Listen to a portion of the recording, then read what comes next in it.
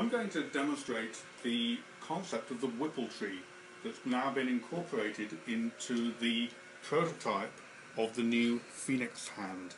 This is an example of the new Phoenix hand developed by Jason Bryant, and this section he's referring to as the gripper box.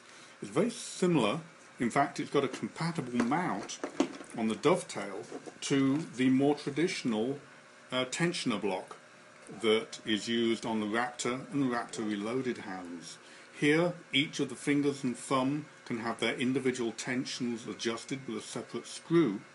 However, if I were to pick up an object, such as this reel of elastic, with the more traditional hand, you'll notice that only the thumb and forefinger is really cooperating and taking part in the grip.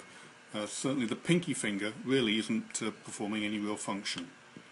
That's because all of the fingers and thumb are being pulled equally by the tensioner block. If we look at the modified version, the gripper box, that, when I pick up the same reel of elastic, when I grip it, you will see that every finger is now cooperating and taking part in that grip. The difference is that the gripper box is distributing the force among the fingers, rather than the more traditional tensioner where the first finger to hit an obstacle stops all of the fingers moving. With the gripper box, it distributes the load, and so when one finger or more than one finger hits an obstruction, the other fingers carry on moving, so the load is distributed among them. That's achieved using a device called a whippletree, which is inside the gripper box. Now, to make it easier to demonstrate this, I've got this model. This is actually a 300% scale model of that gripper box.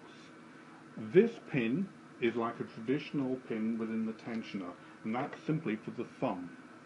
The fingers, the four fingers, are controlled by their four tendon lines, and they go through this object, this blue object, which is called the whippletree.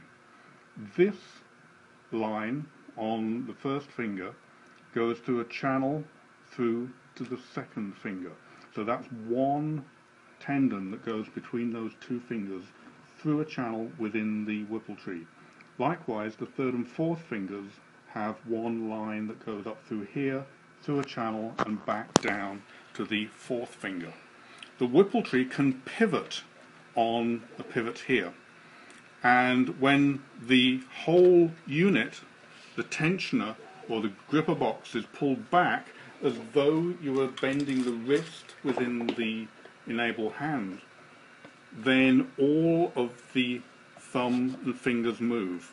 These yellow squares or diamonds are supposed to represent the motion of the thumb and the four individual fingers. So without any form of obstruction, they will all move together. However, if I were to obstruct the motion of the thumb, which is controlled by this traditional tensioner pin, then as soon as I stop it, the whole unit ceases and it doesn't go any further.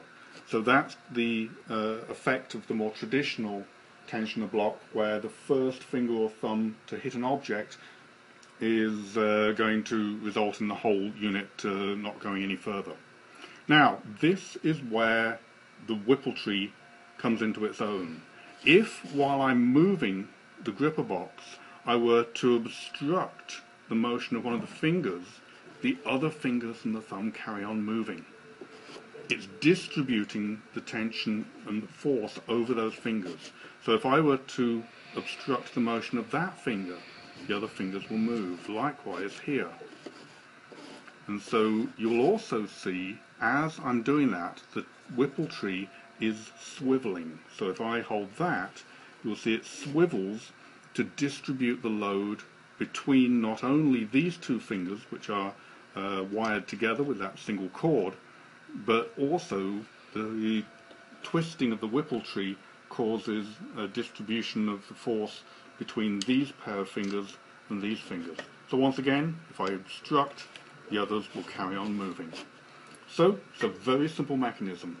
In fact, it's so simple it was developed hundreds of years ago for teaming together groups of animals such as horses, where you had a team of horses pulling a carriage and you needed to distribute the forces between the traction animals.